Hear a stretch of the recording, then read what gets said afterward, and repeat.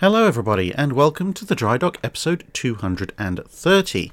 This week, again, in conjunction with taking questions from 2 weeks worth of videos to catch up a little bit, the questions are taken from guides 272 and 273, which are HMS Duke of Wellington and USS Iowa BB4, with the accompanying Wednesday videos on the raid on St Nazaire and steam boilers in the 1900s, the crossover between cars and ships, with a question or two also thrown in from the Friday video on why you don't see 1v1 ship versus ship videos on the channel anymore. Grimtooth asks, how does breaking up a ship for scrap work? Is it as simple as ripping out everything from the inside and then cutting up whatever's left into lumps to be melted down, or is there more to it? It was a little bit more complicated than that. Now, the Navy in question would usually try and recover some of the most valuable stuff, either for reuse or resale themselves before they sold what was left of the ship for scrap. And the last crew that left a ship, knowing it was going to the breaker's yard, would often make off with quite a fair bit of stuff as well. However, even with both of those forces acting on them, there was no way you were going to get everything. So the first thing that the scrappers would do would make a thorough inspection of the ship to see what else in terms of particularly valuable metals there was to recover. And some elements would just be not accessible to somebody who was trying to strip out a ship while it was still whole, whereas obviously the breakers can, as the name suggests, break things up quite a bit more. So copper cabling in wires, brass, were the two main things that would be recovered. Occasionally bronze fittings, although during the main period when we're looking at iron and steel warships, it would mostly be brass. Obviously, when you're looking at wooden warships, there might be copper nails involved, possibly copper sheeting if the Navy in question hadn't taken that off, although it's probably fairly likely that they would have done. And then there's individual items that, again, would have been left with the ship but might still be valuable. So perhaps things like voice pipes. You know, you're not going to recover all of the piping, but the end and beginning points of the voice pipes, the actual bits you speak into, those of themselves might be relatively valuable, because if you can strip out enough of them, then you have a full second-hand set that if another ship is going to be built and the voice pipe setup is in reasonable condition, you can then offer those items as a discounted sale, but something you still make a fair profit on when you sell it on to someone who's building the new vessel, whatever that might happen to be. And similarly with, lights, dials, gauges, and all that kind of stuff, assuming you weren't just recovering it for the scrap value of the metal that they were made up of. And then, as you can see here, with HMS King George V being broken up in the 50s, you would have to go full-on industrial wrecking ball to tear apart the ship from the top down in order to get at the bulk of the steel. Now, most of that steel would just be sold on as scrap for reuse, but even with that said, and also to a certain degree depending on which ship you were breaking up, because, an early steel or iron ship would mostly just be scrap. If you were breaking up, let's say, a World War II battleship, where on the British ship a significant amount of the structure might have Ducol steel in it, or if it was something like USS Washington or USS South Dakota, might have a fair amount of STS steel in it. Those higher quality steels would potentially be able to be sold on a scrap, but much higher quality scrap steel or individual pieces might have better selling points as whole parts. So some parts of ship armour, whether that be cruisers or battleships, have had second lives as radiation shielding or as the backstops to rifle ranges and things like that. So you'd be identifying the more valuable steels within the ship and trying to determine who will pay a premium for that good quality steel, which you would have to separate out from the general quality steel. And then you've got the bulk steel, which you would just then, obviously, as I said, break up and sell on for scrap. And as you get further and further down in the ship, you would come across basically a second wave of valuable items that could be recovered that couldn't otherwise be recovered from the ship when it was in even a vaguely intact state earlier on in the scrapping process. So that might be, say, bilge pumps or hatch covers and hatches, that kind of thing. Again, some of which may just be useful as bulk scrap items, but as individual ship fittings might well be valuable if there's a shipbuilding trade nearby where they can be repurposed. Josh Thomas Moore asks, what was the Yamato equivalent for the Age of Sail, Ironclads and Pre-Dreadnoughts, i.e. the pinnacle of these types of ships before those types died off? It's somewhat difficult to define in all three cases because, for one thing, usually people didn't go in for a massive jump the way that the Yamatos jumped over the treaty battleships into, almost double the displacement. And also because in Age of Sail, Ironclads and Pre-Dreadnoughts, one bled into the other, and then obviously the Dreadnoughts were kind of followed on from the Pre-Dreadnoughts. It becomes very difficult sometimes when you look at the halfway house designs to try and say, okay, exactly where do you put the cutoff? Because, with something like a Dreadnought, HMS Dreadnought herself, or the Pre-Dreadnoughts HMS Majestic, or an Ironclad like Warrior, it is easy to define this is the start of the new generation, but where the last of the classic old generation stops and you enter the sort of the grey area of the hybrids, that's somewhat harder to pin down. So you could really maybe look at equivalent impact at the time, but for the Age of Sail you might look at something like Sovereign of the Seas, but then Sovereign of the Seas wasn't the pinnacle of the large ship of the line before dying out. She was in some ways the progenitor of the first-rate ship of the line, but she was considerably larger than almost anything else around at the time. If you want to look towards the end period, then you have, again, as I said, these difficult issues with the crossover and the hybrids, because you've got, for example, HMS Victoria, which you can see here. By displacement, that was the largest wooden warship to reach service. She had a slightly larger half-sister, which never was actually fully commissioned, but at the same time, as compared to other ships of the line, she has iron reinforcement, which comes along later, so she's not a fully wooden warship. And she also has a screw engine. You can't see that here because the funnel's been collapsed. She's running under sails, but she is a hybrid steam and sail vessel. And although her displacement is quite significant at just a hair under 7,000 tons, it's not anywhere close to as big a jump over other large ships of the line of the period compared to how Yamato jumped over the treaty battleships. For example, the French Bretagne, which was one of the very largest ships of the line prior to the launch of Victoria, was also very close to her in displacement. And then when you get to the latter part of the Ironclad era, you have a ship like Italia, which is incredibly heavily armed, very large and relatively fast for her time. Obviously, slightly different take on armour. But you also have Royal Sovereign, which is an interesting one because Royal Sovereign has lots of elements of Ironclads that came before her, but also some elements of the Pre-Dreadnoughts which would succeed her, and to the extent that some historians would put Royal Sovereign as the first of the Pre-Dreadnoughts instead of the Majestics. But others, myself included to be fair, would tend to place Royal Sovereign as either the last of the Ironclads or a stepping stone hybrid between the last true Ironclads, which in the Royal Navy would be the Victoria class, not to be confused with the previous wooden Victoria, and the Trafalgar-Admiral class, and then the Majestics. But even then, the Royal Sovereigns and the Italia, they don't come close to outmassing and outgunning their predecessors to the same degree that the Yamatos do, even though they are pretty large and pretty powerful. And then when you get to the last of the Pre-Dreadnoughts, you have a whole raft of designs, obviously, which most people would refer to as semi-dreadnoughts. And again, it's a question of, they are in some ways the ultimate expression of the Pre-Dreadnought, but they are also sometimes classed as semi-dreadnoughts because they are, to a certain extent, departing from that paradigm and heading off in the direction that you would later see with the full-on dreadnoughts.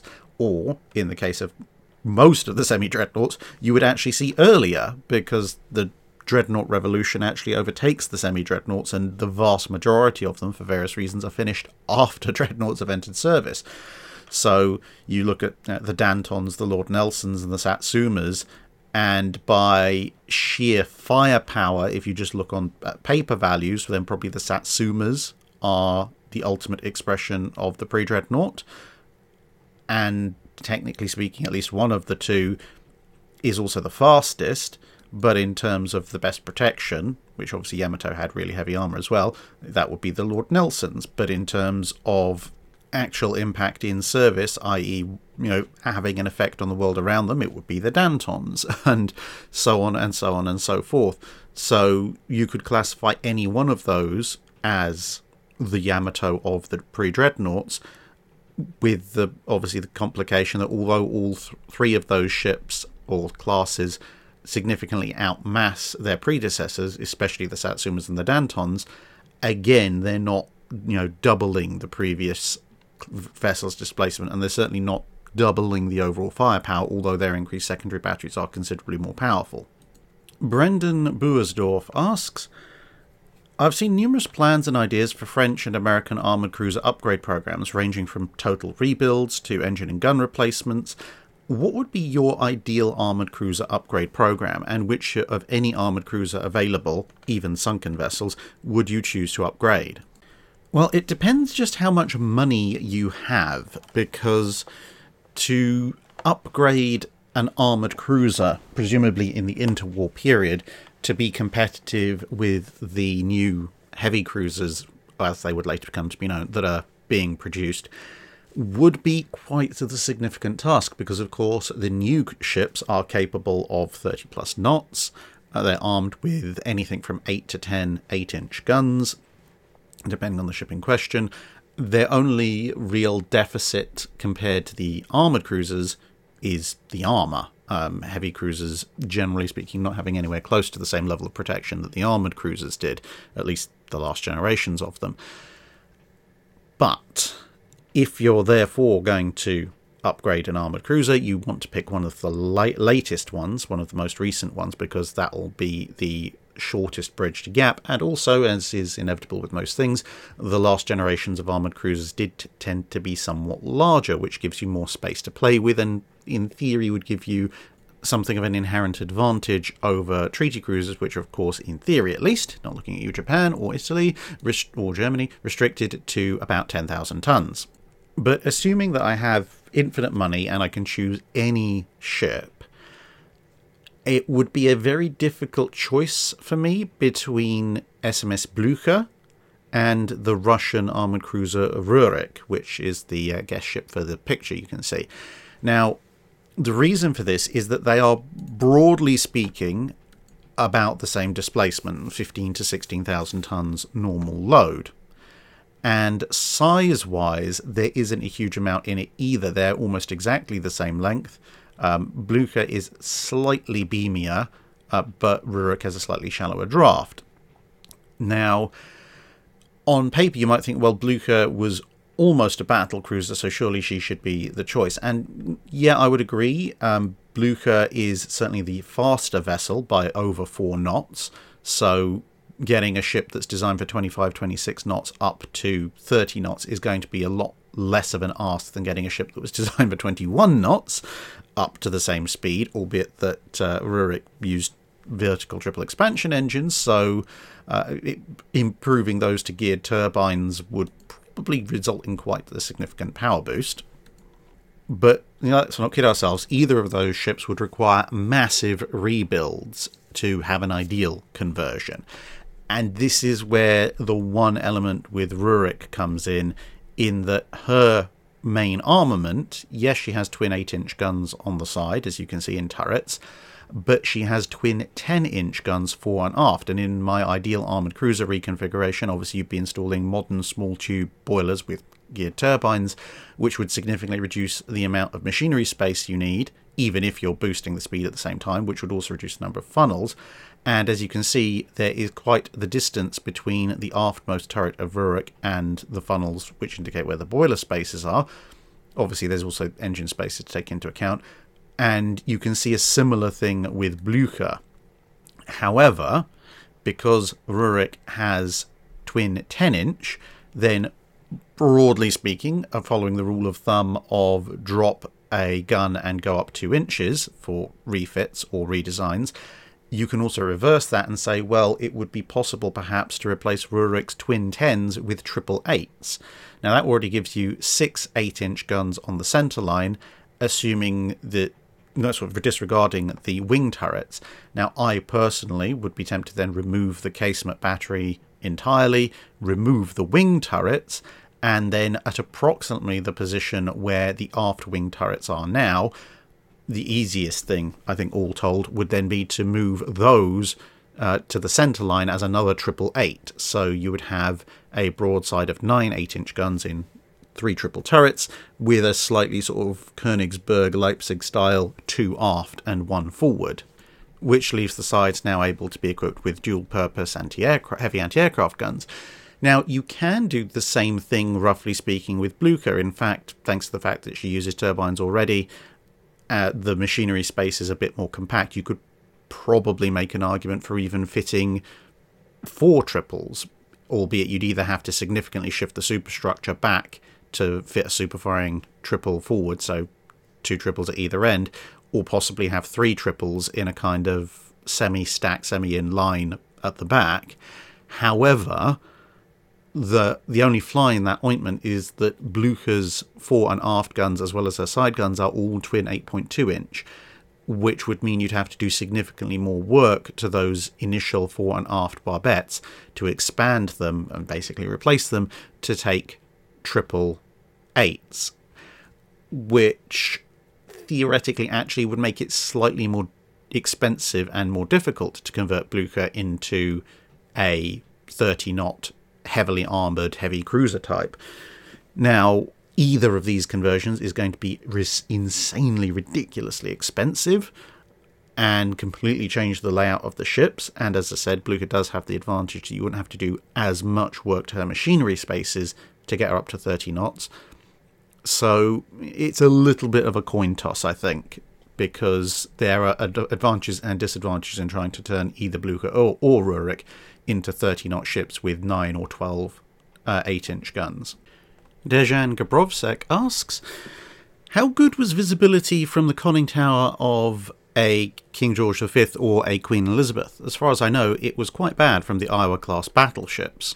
It's true, if you've ever been aboard an Iowa-class battleship, and you will have seen a little bit of that from the USS New Jersey video that came out recently, when you look at the conning tower part, that is, the viewing slits there are very small, and the entire conning tower, at least at the level that I was at, is contained within a wider bridge structure.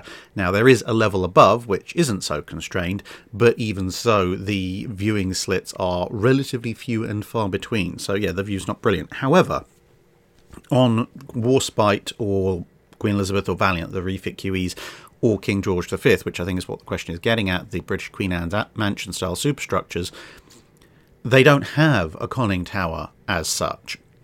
They do technically have some kind of vaguely armoured steering position, and obviously multiple redundant backups as well elsewhere in the ship, but the steering position, which if you were going to squint hard enough you could call a conning tower on a King George V or on a refit QE, as you can see in this photo, if you look, you can see the compass platform right at the top front of the bridge superstructure.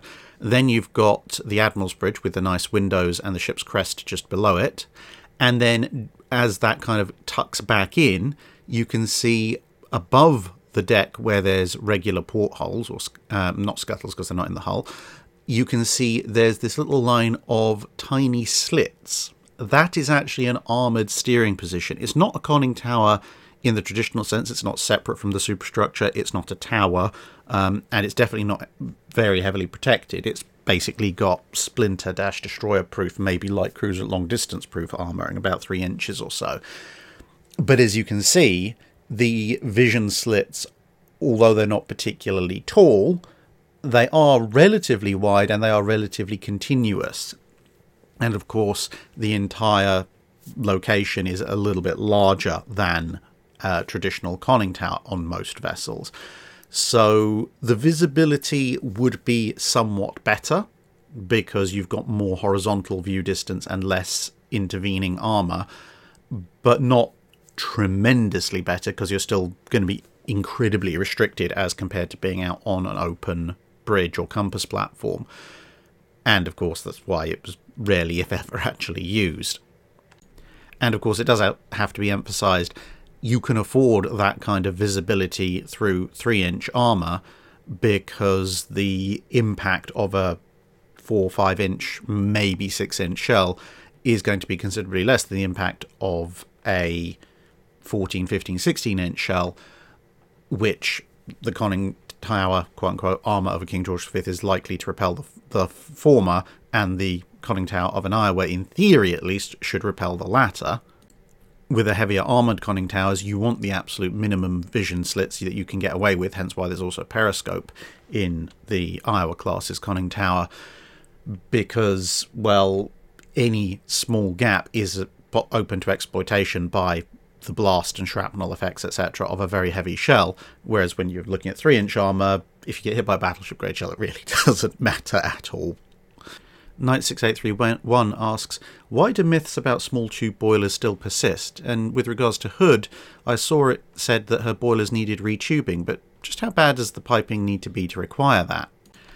Well, I'm not too sure about myths of small tube boilers. I perhaps blissfully haven't come across too many, but maybe someone can let us know some erroneous things that have been stated about them in the past in the comments below.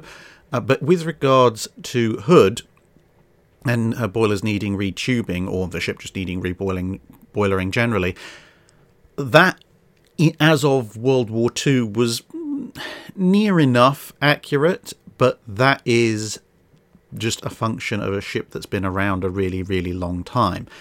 As a general rule of thumb, something I've mentioned on previous dry docks, is that if you're talking at least about a capital ship that's in relatively frequent use, you need to re-engine and re-boiler the ship roughly once every couple of decades.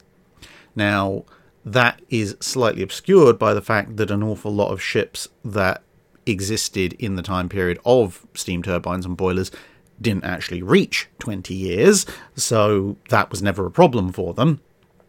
And when you get to something like the Iowas, it gets a little bit more complicated again, because of course they existed through the Cold War and into the modern era, when different fuel formulations and more modern forms of treatment for the boilers existed, which theoretically extend their lifespan. And we're talking about 20 years of active service.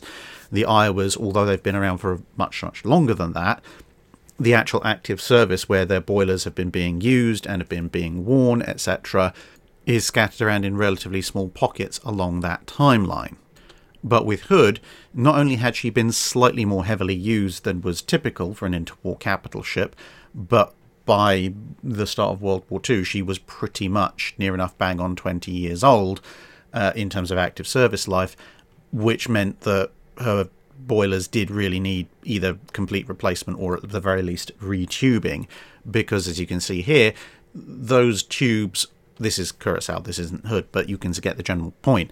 The tubes are not something that you can easily access to clean, and one small disadvantage of small tube boilers is of course that if you do get accretions and stuff building up in them, then proportionally they take up a lot more space and volume within the tube as compared to larger tube boilers.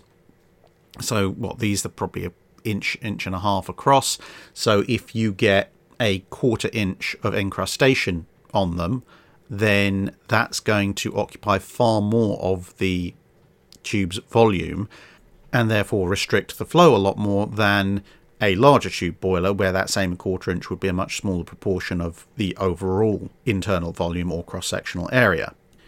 Plus, as I said, general wear and tear. And if you don't do that, then eventually you'll have lower power outputs because the tubes themselves won't be as efficient. Cleaning can only do so much. You've also got oxidation. You've also got weakening of the tubes themselves. So you might only be able to run them at certain pressures. They might only be able to take certain pressures. You might have the tubes bursting. And even if none of that happens, then, as I said, just the oxidation and the bits and pieces that build up that you can't actually clean will end up resulting in a lower thermal transmission effectiveness. Now, in wartime, when you spend time at higher speeds and at pressure a lot more than you do at peacetime, that massively increases the wear out on boilers. So you have some ships in World War II that are near enough fresh off the factory production line. They're kind of launched in the late 1930s, and by the end of the war they need reboilering, or at least retubing. Sean O'Brien asks, what is the benefit of a firetube boiler, and why did it remain the primary type for locomotives, traction engines, steam wagons, etc.? Was it a maintenance issue, or does the greater volume of water kept ready to flash into steam serve as a power reserve to meet sudden demands which the firebox couldn't supply? So the firetube boiler is, for shipping, an inferior solution to the water tube boiler, which is why it was succeeded by the water tube boiler. However, when you look at the demands of locomotives, you say traction engine, steam wagons, basically land-based, self-propelled, boiler-driven steam vehicles, the firetube boiler is a significantly less complex structure, which means it's cheaper to build, it's cheaper to operate in terms of maintenance, because again, less complexity. It's relatively easy to maintain, because once the fire's out and it's cooled down enough, generally it's just a straight run through the tubes, which allows you to clean and maintain them a lot easier than with a water tube boiler, where there's a lot of draining going on if you're trying to get at them. Also, compared with a water tube boiler, obviously a water tube boiler, if you have contaminants in the water, will build up scale, which is a lot harder to displace than soot, which will build up in a fire tube boiler's tubes. And they're pretty simple to operate in comparison to a water tube boiler. What a water tube boiler has as an advantage over the fire tube boilers, apart from anything else, there are a few other advantages, but the main thing is that water tube boilers can operate at a much, much higher temperature and pressure, which means you can get significantly more power output out of them, which of course for ships means that they can go significantly faster. Now, the thing is, you could, in theory, stick a water tube boiler in a land-based vehicle and you would be able to operate it with higher pressure and higher power output as a result. And they did try this a few times. However, there are some inherent disadvantages to that because, well, for one thing, the boilers on ships are at a whole different scale usually, so there's different efficiencies involved. But also when they tried, as far as I'm aware, to run water tube high pressure boilers on steam engines, apart from the additional complexity and cost, it was generally found that there wasn't a huge amount of benefit involved. You just, you had all this extra power at your disposal, but not really any real way to exploit it, because if you put huge amounts of additional pressure into the wheels of a steam train, for example, you'd probably break something, and if you didn't break something, bearing in mind it's just a steel-on-steel contact, you just end up spinning the wheels, which isn't good for anybody.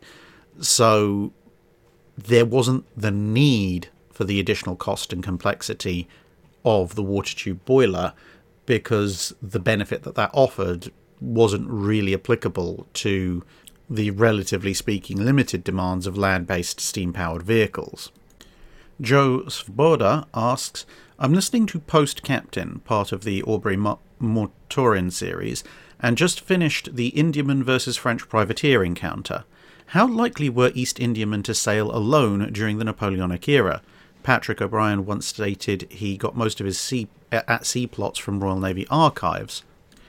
It depends on the exact time period within the Napoleonic Wars and on the ship, because East Indiaman it's a generic term. It technically is any ship chartered by the East India Company, could also sometimes apply to any ship that's on the India trade.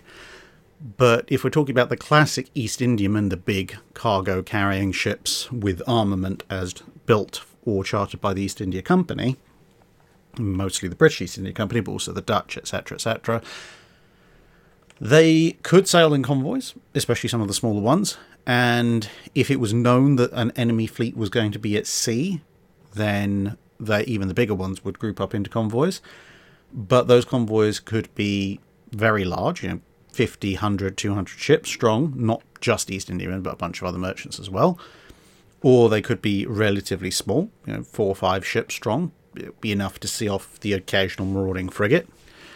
But the larger East Indiamen would also relatively frequently sail alone, because most privateers were not big enough and well armed enough to take on one of the bigger East Indiamen with their guns.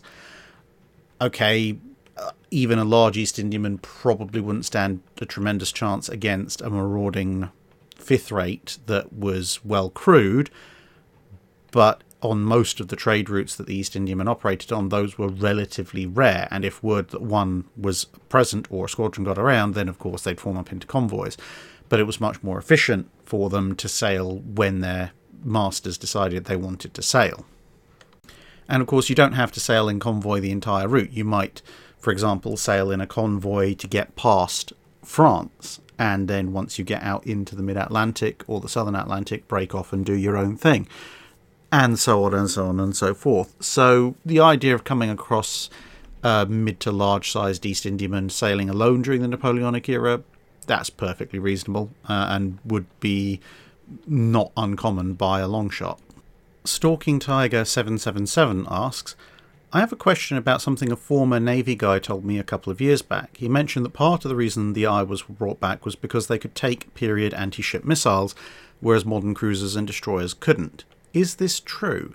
Supposedly an Iowa was projected to be able to take several hits to its upper works and shrug off hits to its belt from period missiles.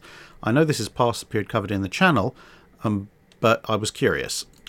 As you said, it's well outside the channel's time period, so I can't guarantee the accuracy of any of this, but from what my limited reading suggests, apart from anything, the Iowas are just that much larger.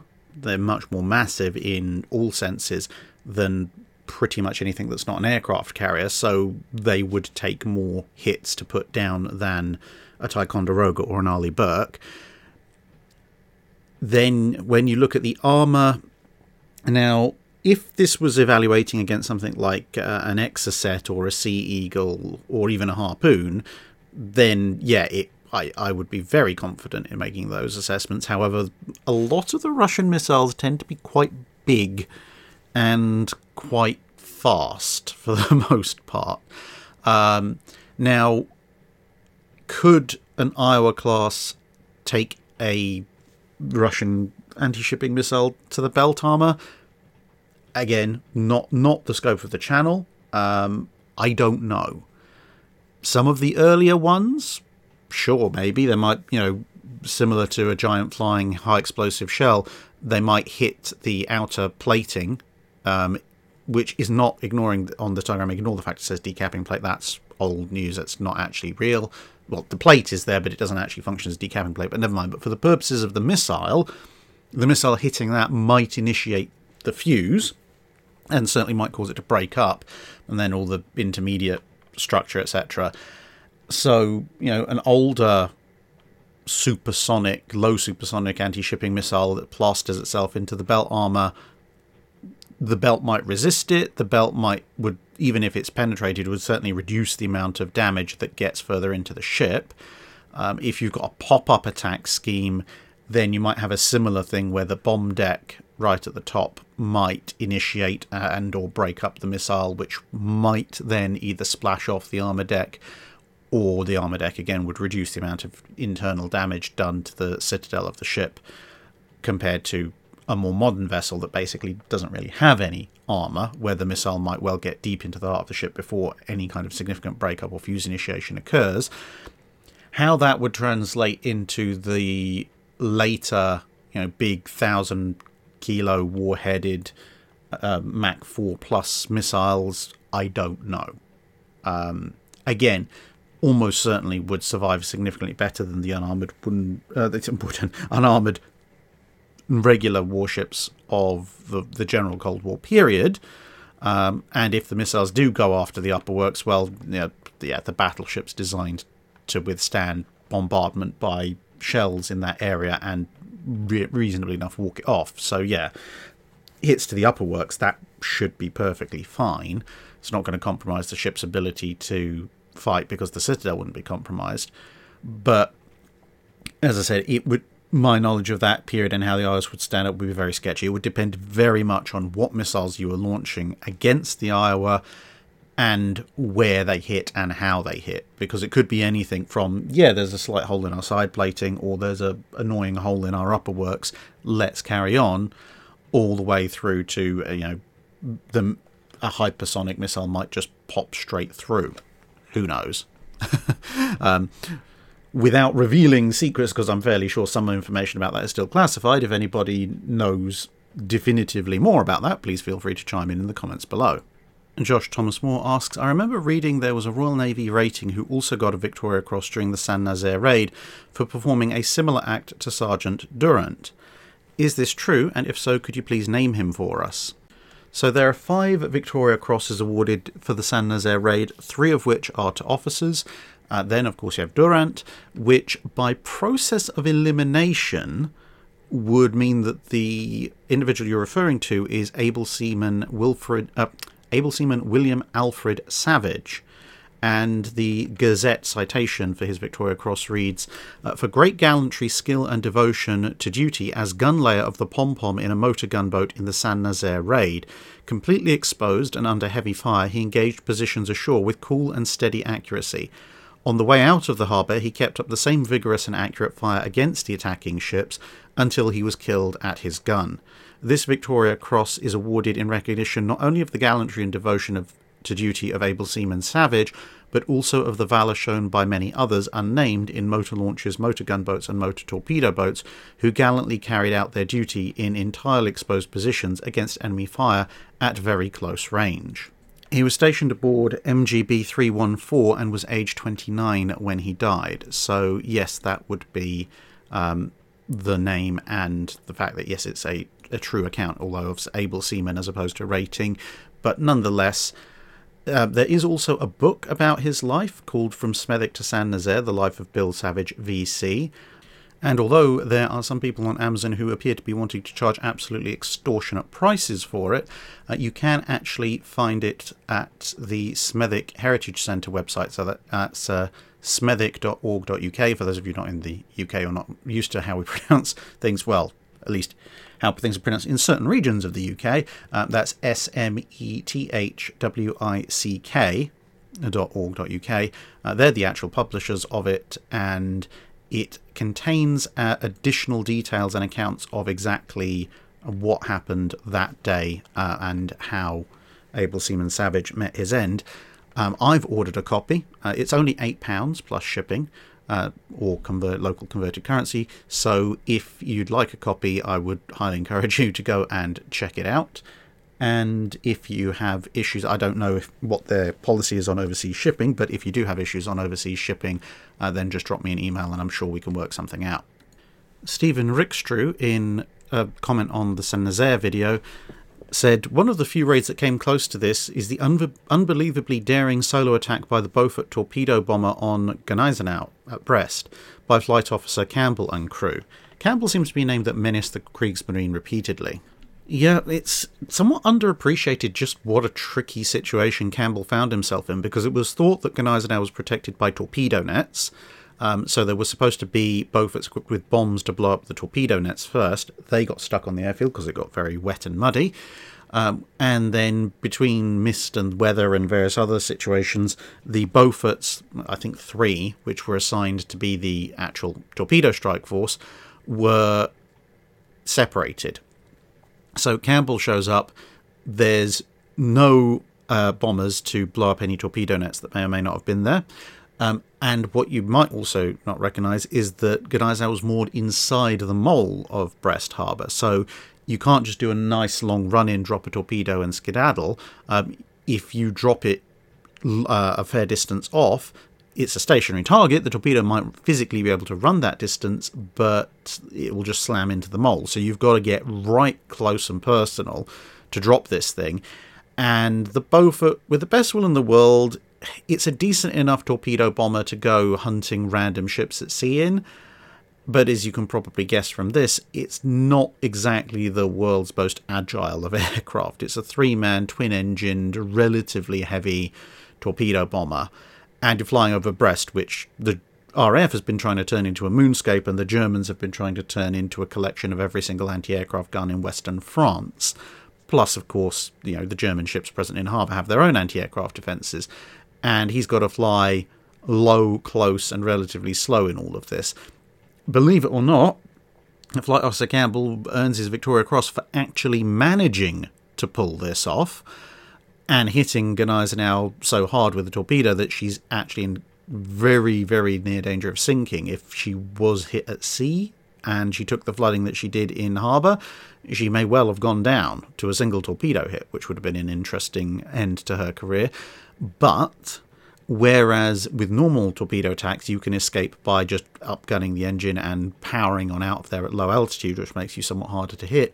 Unfortunately, as you can possibly discern with this artwork, the landscape immediately afterwards is actually quite hilly and ridged, which meant that the Beaufort had to then pull up. And unfortunately, that's where Flight Officer Campbell lost his life, because as he pulled up, it was a choice to either do that or crash, but of course that meant he was a much easier target for a much broader range of anti-aircraft guns, and the aircraft was hit and shot down. But that whole saga has been commemorated relatively recently, I think a couple of years ago, when this artwork was released, which is the box cover artwork on the Airfix model for the Beaufort. Alec Ruby asks, it was once said that if Germany had had the 300 subs the Navy wanted before the war, they would have sufficiently blockaded the UK enough to either force a white peace or have them surrender. Would you agree with this statement, and do you think it would have really worked out? And secondly, could Germany have made that many subs if they didn't build surface raiders and battleships, but they did build the Hipper class? Well, the Deutschlands don't make either here nor there an issue, because they're built back in the 20s when the Germans aren't building submarines anyway, so whether or not you have the Deutschlands as tonnage really makes zero impact on U-boat building. If you didn't build the Scharnhorst and the Bismarck, that would have saved resources and money, which could go towards building U-boats to be sure, but it's not a kind of a straight substitution of, if we don't build 100 however many thousand tons of shipping, probably roughly speaking 140, 150,000 tons of shipping, that doesn't translate into being able to build 150 to 200 additional U-boats, because whilst steel-wise you might physically have that much steel around, manufacturing the steel for the bulkheads of a battleship is a very different process to making the pressure hull of a U-boat. And of course, the forges that are making big, thick sheets of plate armour for a battleship, well, U-boats are not exactly known for having massive amounts of thick plate armour. And although a battleship might have multiple boilers or for its engines and obviously big turbines and everything, there's a limited number of them, whereas with the U-boats you have to manufacture hundreds upon hundreds upon hundreds of, well, for that many U-boats, thousands of batteries, which are generally not found on battleships of the period, and each of those U-boats needs a set of electric motors and a set of diesel motors. So the actual amount, either by number or by tonnage, of drive systems is going to be massively in excess of what you'd actually need for the Scharnhorst and the Bismarcks, for example. So you go, okay, well, we'll sacrifice X 1,000 tons of battleships in exchange for Y hundred number of U-boats. For the same amount of money and industrial resource development, yes, you would be able to build more U-boats, although, again, you've still got to have the infrastructure and dockyard space to construct them, because, well, building a single U-boat on a slipway design for a battleship is going to be a hilariously inefficient waste of time. But, hand-waving all that aside, to a certain degree, yes, you could build an arbitrarily larger number of U-boats, maybe 40, 60, 80, something in that region, for the resources and money that you otherwise have spent on the battleships. However, saying if they'd had 300 U-boats at the beginning of the war that could have blockaded the UK is what I call a first-order alternate history approximation, and it's usually one of the least helpful because it's very unrealistic. Because even if you come up with some scenario where it's plausible for the Germans to have built 300 U-boats, and it is possible to do so, that set, then the reason I call it first order is because you're just changing one thing, and you're assuming that the British have done nothing in response to this, which is fundamentally not the case. If the Germans aren't building the Scharnhorst and the Bismarcks, it has a whole load of additional implications. Because if the Germans don't build the Scharnhorst, the French may not feel so compelled to build the Richelieus. They wouldn't feel so compelled to upgrade Strasbourg either. If they don't do that, then the Italians maybe don't build quite as many Littorios as they ended up building. And if the British are looking at things and going, well, the Germans aren't building any modern battleships, the biggest surface combatant they've got is either a Hipper or a Deutschland, depending on if you go by displacement or guns, well, then the British emphasis on how they're spending their resources is going to change. They're probably still going to build the King George V's, to be perfectly honest. But when they're looking out at because they've got to look at Italy and they've got to look at Japan, but if they're looking out at a situation where Germany is suddenly cranking out U-boats left, right and centre, well, then the British are going to put a lot more emphasis into building up their anti-submarine warfare divisions, which is going to then have another effect, obviously, because if the Kriegsmarine launches out with the war with their 300 U-boats, well, if the British now have a lot more anti-submarine warfare shipping available to them, well, that's going to change things again.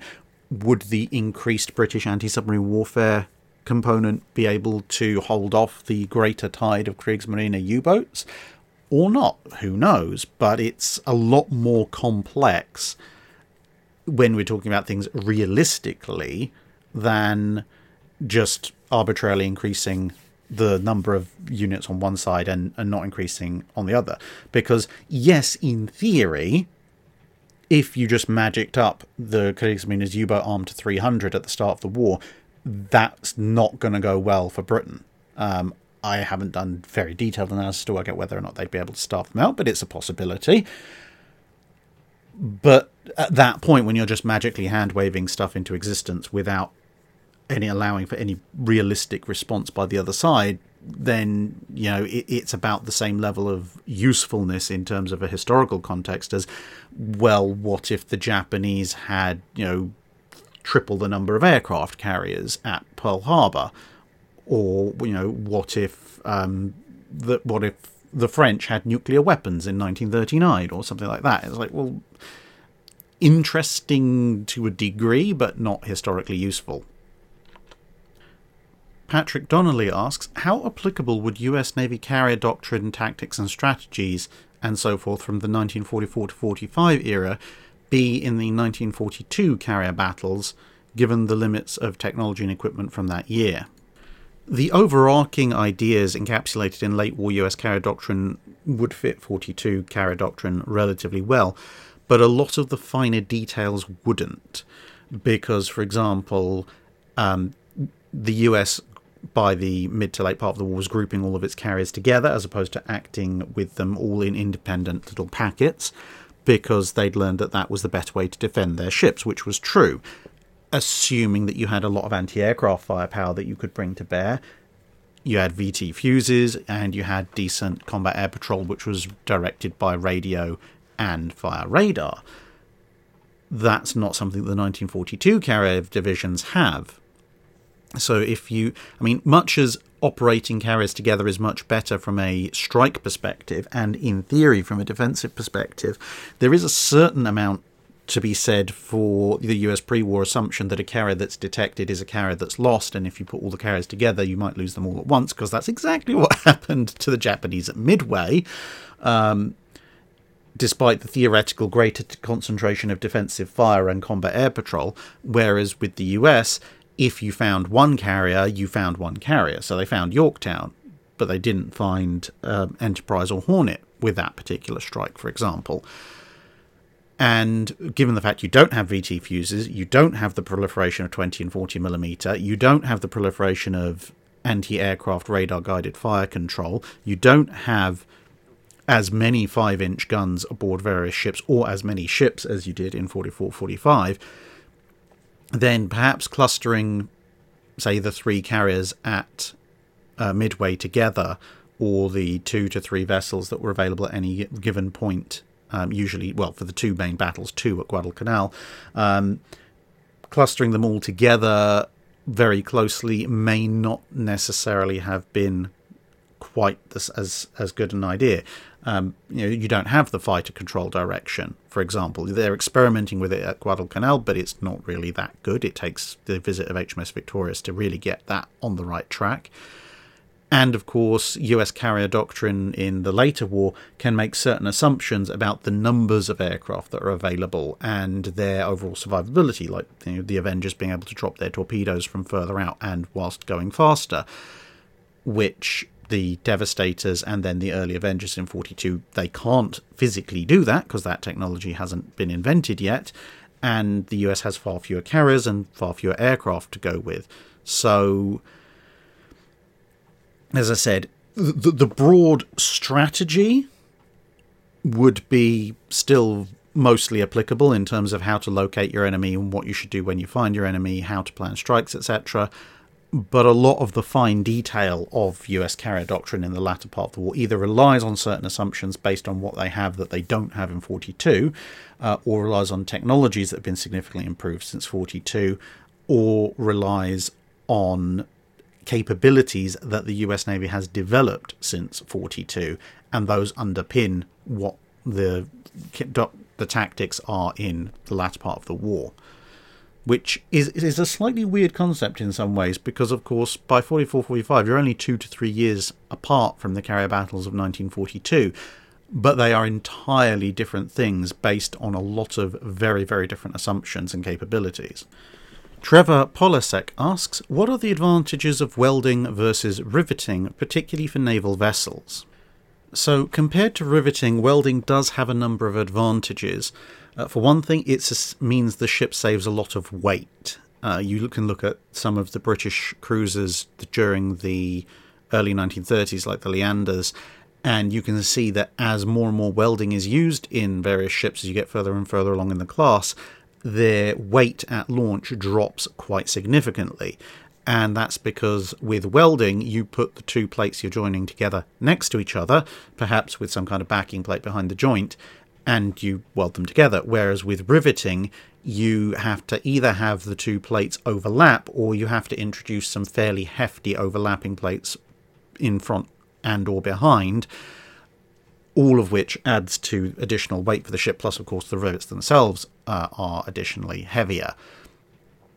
Also, welding is completely watertight if done properly. A riveted joint technically is not if it starts to work itself, which of course in sea state it probably will. You also have to take into account that the individual rivets, or more precisely the holes that are drilled for the rivets, are points where stress fractures can start, and it takes quite a while to do the riveting, which of course is going to extend the ship's build time. Welding can be done significantly faster, and it also leads to a smoother surface, which when you're talking about a ship that's hundreds of feet long, well, you can flush the rivets down, but even if you do, which to be fair they usually didn't, a completely smooth welded hull is going to be much better hydrodynamically than a riveted hull. Now, there are some disadvantages. If a weld fails, that crack will probably be significantly longer than if a single rivet joint pops.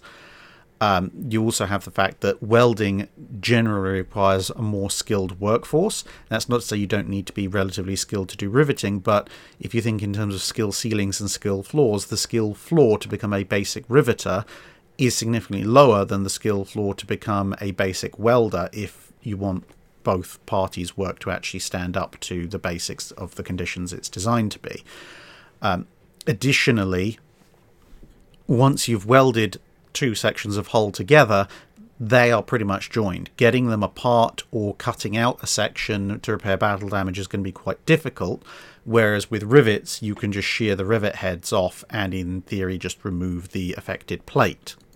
And the other advantage, which can be quite important depending on which part of the ship you're in, is that riveting can be used to join together all sorts of metals, whereas trying to weld, say, a brass plate or a brass piece of equipment to a steel plate is going to be, let's just say, a little difficult. And so this is why, as welding came in, it was used selectively at first and then more and more broadly. But even on ships that were primarily put together using welding, there are still going to be some areas where riveting is used. Brian Smith asks, there are two ships that had an unsuccessful first voyage, Titanic and Bismarck. Why do you think these two ships get so much attention after they both sank, and could both be considered failures? I think the reason for the attention is very different in each case. Titanic gets attention because it was hyped up beforehand. Obviously, people say, God himself could not sink this ship, etc., etc. It was kind of supposed to be the last word, the expression of man's triumph over nature, and then nature ripped its hull open and sent it to the bottom in a matter of hours on its first voyage, which, that juxtaposition was quite powerful, especially back then, and obviously the huge loss of life as well, as I mentioned earlier, that had a huge impact on people because, well, even if a ocean liner went down with all hands 10 years prior, they just physically weren't as large, so they physically couldn't carry quite as many people.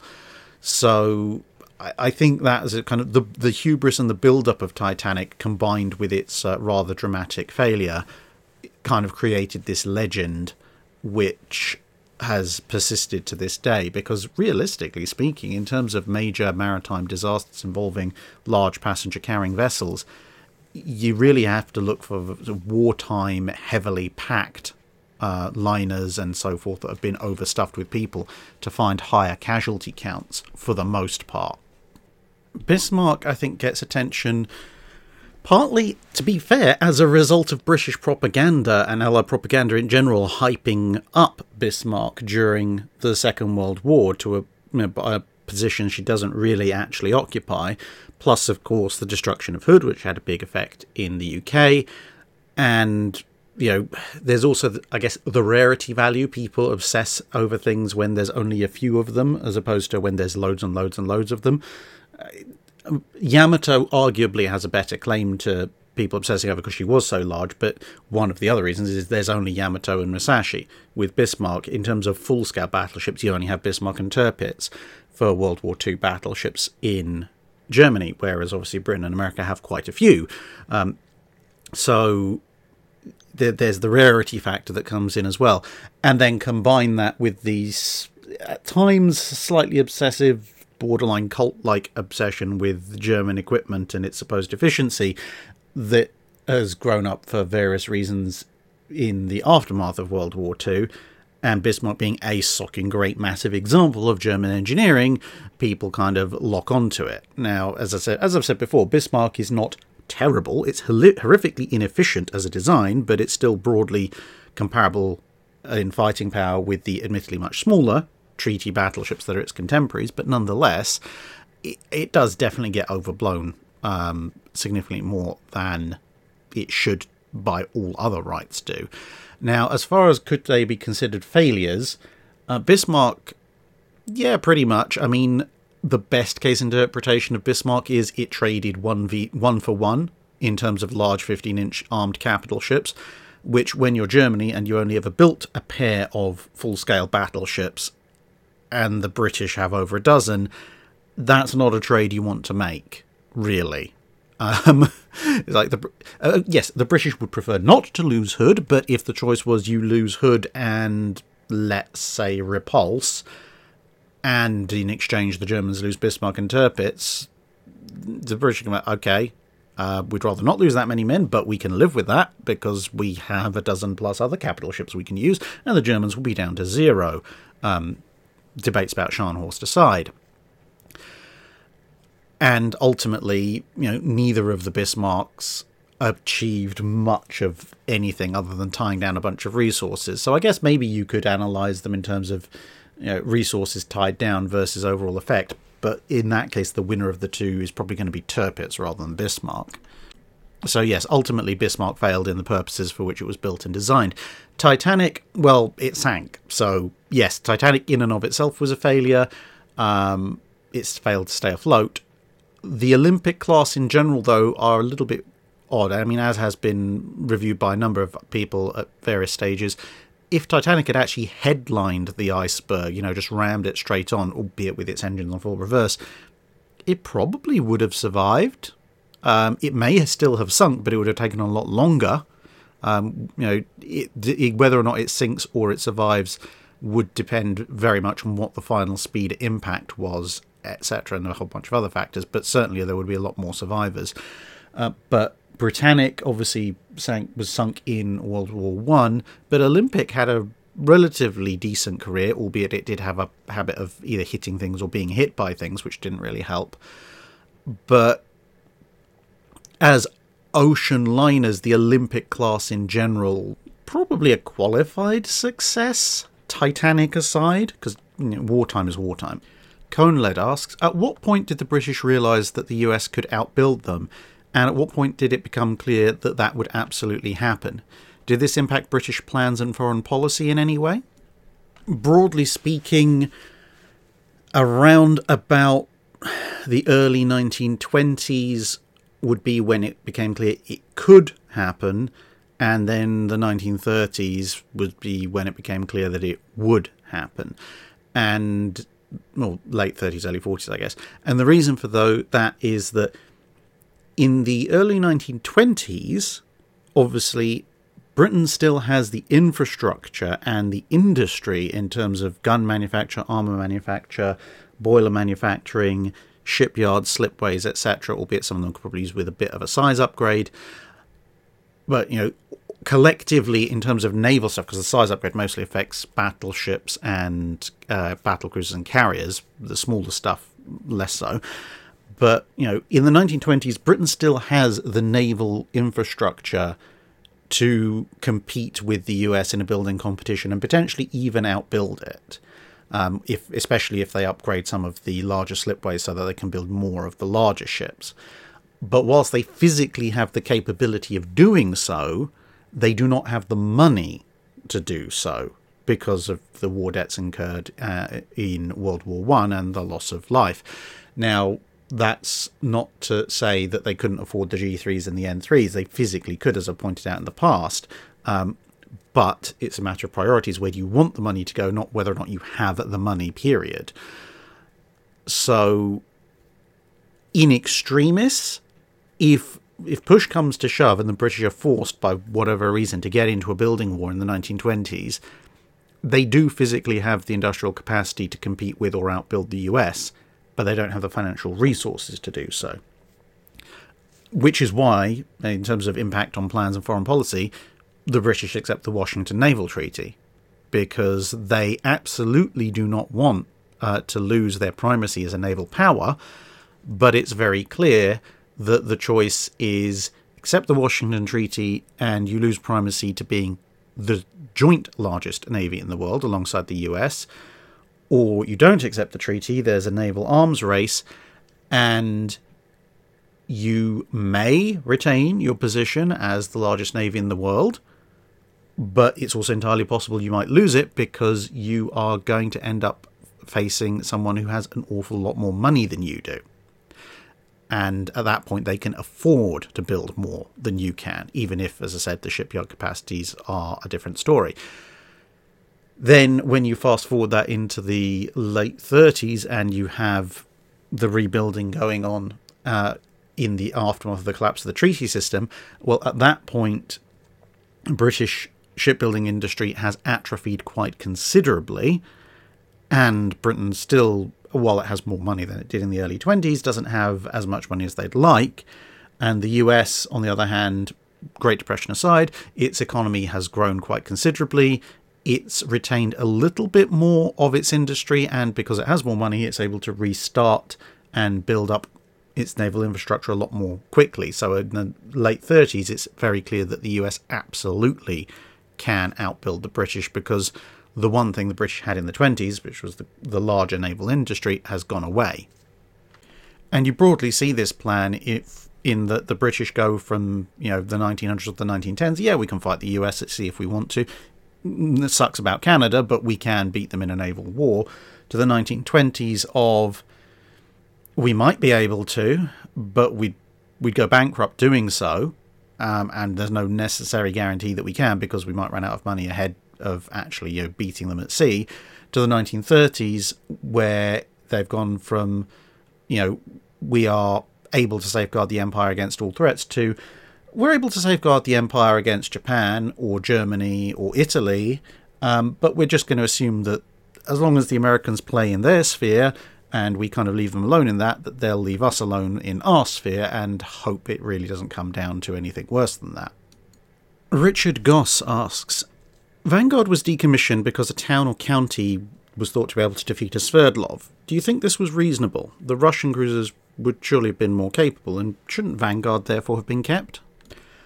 Well, overall, when Vanguard was initially sent into reserve before, it was a reserve she'd never come out of, it was stated by the Admiralty that essentially the cost in terms of manpower and money to keep Vanguard operational was about the same as keeping any two cruisers in service. And they thought, to two town class or a town and a crown colony or whatever combination, that'll be fine for taking on Sverdlovs in a straight-up gunfight and various other duties. It was, to my mind, given the stated purpose and various other things, it was a thoroughly stupid decision. Because, yes, technically on paper, especially with Western technology, at least something like Belfast, the largest of the towns, would be a little bit superior to a Sverdlov. So if you put a Sverdlov up against Belfast after her 1950s refit, I'd put money on Belfast, but she's not going to be coming out of it completely intact. A Crown Colony or one of the other towns that's dropped one of its 6.6-inch, I'd be a little bit more hesitant at that stage. Whereas, of course, if Vanguard comes across a Sverdlov, Vanguard's going to blow the thing clean out of the water with minimal damage to itself. Whereas, obviously, even if Belfast comes across two Sverdlovs, and let's face it, the Soviets did build quite a number of them, Belfast isn't going to win against two Sverdlovs, not unless she gets extremely lucky. Whereas Vanguard, if two Sverdlovs show up, is most likely just going to go, where's the nearest able seaman? Tell him to go down to the paint shop and get out the kill marker paint, because we're going to need it. And when you look at the gradual, to quote yes, Prime Minister, the salami slicing that was done to get rid of Vanguard, you can see it's a typical British political bodge job. Obviously putting pressure on the Navy as well. And to be fair, there are certain elements in the higher echelons of the Navy that were agreeing with them. But effectively, at first, it's, two town class can do the same job as Vanguard. And Vanguard does have a valuable role, but in peacetime, to meet our peacetime commitments, Vanguard should be in a high status reserve to reduce costs. And we'll keep the cruisers around. So it's okay, bearing in mind a navy is a war-fighting operation, you are admitting that you are considerably cutting down the navy's ability to fight an actual war in exchange for, using a bunch of fairly large and still by your own admission expensive to run cruisers to do flag showing? Or build a couple of frigates or some destroyers to do that instead, you muppet. And then once it's in reserve, it's like, in reserve, it's costing a lot of money to keep it in high status ready reserve. So we're going to have to downgrade its reserve status. And then once it's been downgraded, it's going to take ages to get it back in service if we need it. And, a war could break out tomorrow and then we wouldn't have the ship ready in time. So do we really need it? I suppose we could maybe use it for training and so forth and just have it hanging around for a bit. But, let's spend even less money on it. And then it's, we'd have to refit it completely and it would take months to get crew back on board and get it back into operational service. And, without the refits and the updates, it would lag behind anyway. And so, it's much better that we just get rid of it completely now. It's fairly obvious that's what certain elements of the higher echelons of British political structures wanted to do from the start, and they just worked out that if they straight up tried to scrap it from active service, they'd reach too much resistance.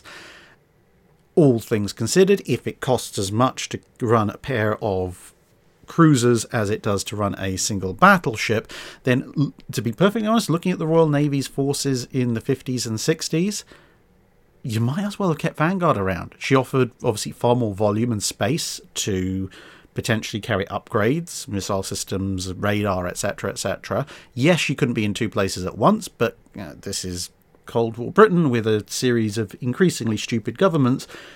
The fact that you have two town class or derivatives around, one of them's probably been stuck in reserve anyway and is cycling with the other one, so realistically you're still only in one place at once. If it comes down to surface combat, Vanguard is infinitely superior to a town class or derivative. And also, pretty much all of the cruisers that Royal Navy has have shorter life expectancies on them because they've all been involved to varying degrees in World War II, where they've been run pretty hard. Vanguard hasn't. Vanguard was brought into commission just after World War II, so she's got a lot longer lifespan on her anyway. Plus, you need command and control facilities, you need helicopter facilities, you need the ability to lead a fleet. Well, you can do that from Vanguard a lot easier than you can do from butchering Tiger and Blake, for example. So,